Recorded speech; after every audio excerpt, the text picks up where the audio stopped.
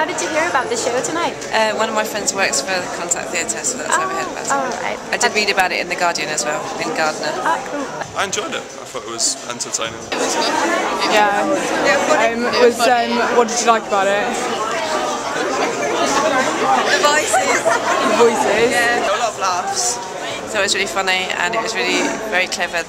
The colours were good and the set was quite good. I thought the set was I fun. like the microphones, the voices were quite comical.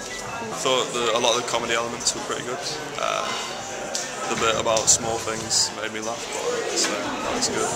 Do you think that they got a good reception? It did, yeah, people were weeping at the end of it.